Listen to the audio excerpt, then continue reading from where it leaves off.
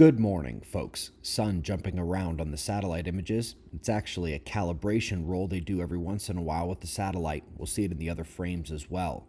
There's been some solar flaring at the departing active region, but none that are producing tremendous eruptions, and it is turning out of view this morning. In general, the star is relatively quiet at the moment. Solar wind and geomagnetic conditions are quiet. There was also a small filament collapse on the south, but it was contained wholly within the corona. All quiet on the stellar front. First paper on the docket today hits the lag between peaks in ultraviolet light from the sun and peaks in the solar wind density and speed. 1 to 6 years with an average of about 3. This is yet another reason why ignoring solar particle forcing and focusing only on solar irradiance is a major downfall of climate scientists when focusing on solar irradiance only. It's the solar wind and particle forcing that varies over the 11-year cycle and over longer periods, and that's where climate scientists go wrong in their ignorance.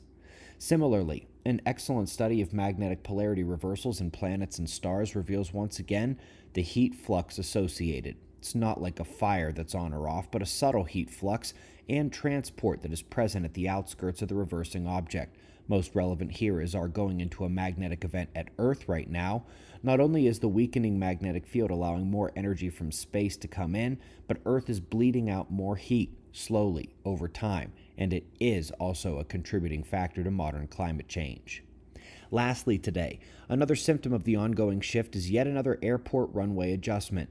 They take markers based on a compass, and we've seen this in many places across the world. Not going to stop either. Our excursion marches on as they had to do this once again, this time in Brazil.